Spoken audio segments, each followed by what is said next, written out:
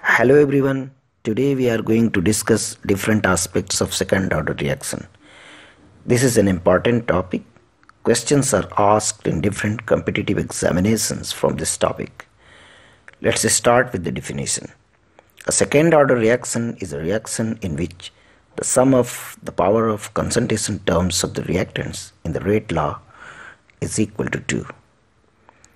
There are two types of second order reaction.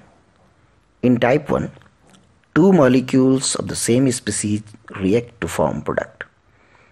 The rate law for this type of reaction is expressed as rate is equal to minus 1 upon 2 dA upon dt is equal to K into concentration A to the power 2.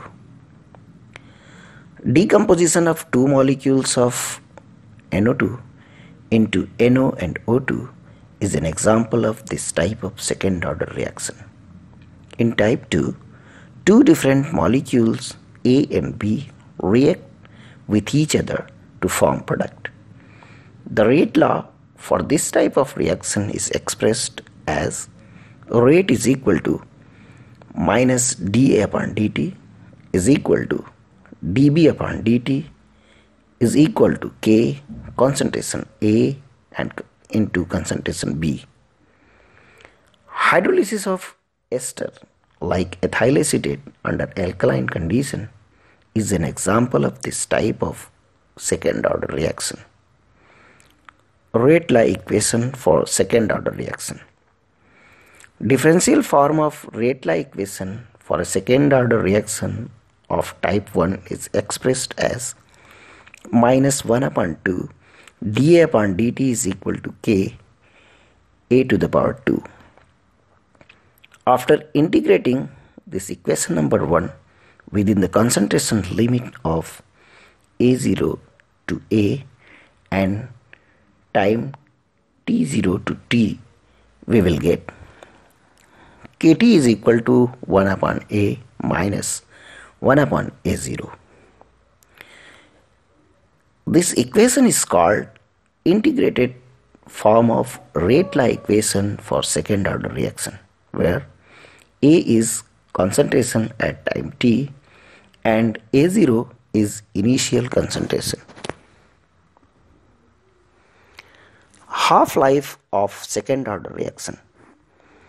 At t is equal to t half, A is equal to A0 upon 2.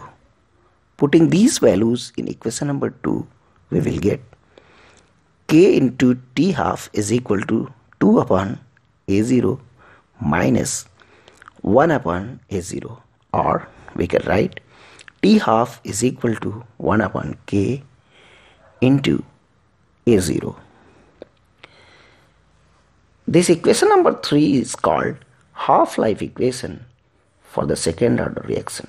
From this equation, we can say that half-life of a second order reaction is inversely proportional to the initial concentration of the reactant. Unit of rate constant for a second order reaction. The unit of rate constant for an nth order reaction is given by mole liter inverse whole power 1 minus n t power minus 1. For a second order reaction, n is equal to 2. So the unit of rate constant for a second order reaction will become mole liter inverse power 1 minus 2 t power minus 1, or we can write mole liter inverse whole power minus 1 t power minus 1, or mole inverse liter t power minus 1. Now, graphical presentation of second order reaction. The integrated rate equation for a second order reaction is Kt is equal to 1 upon A minus 1 upon A0. So rearranging this equation, we can get 1 upon A is equal to kt plus 1 upon A0.